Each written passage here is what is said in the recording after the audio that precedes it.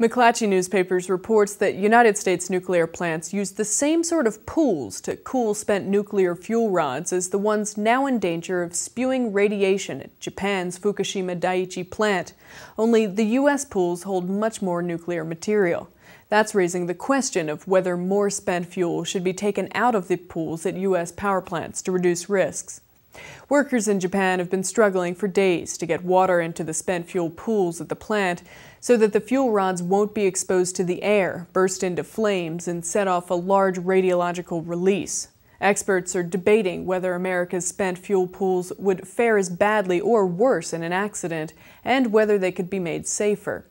Edwin Lyman, a physicist and nuclear expert at the Union of Concerned Scientists, said he has long been concerned that U.S. spent fuel pools are too full. Lyman said that his group, which doesn't take a position for or against nuclear power, recommends reducing risk at the spent fuel pools by transferring some of the fuel rods to dry casks. He said, quote, "I think that's being borne out by what we're seeing in Japan."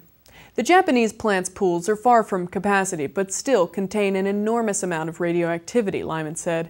He also said a typical U.S. nuclear plant would have about 10 times as much fuel in its pools. The Nuclear Regulatory Commission has reaffirmed its position that the U.S. pools are operated safely.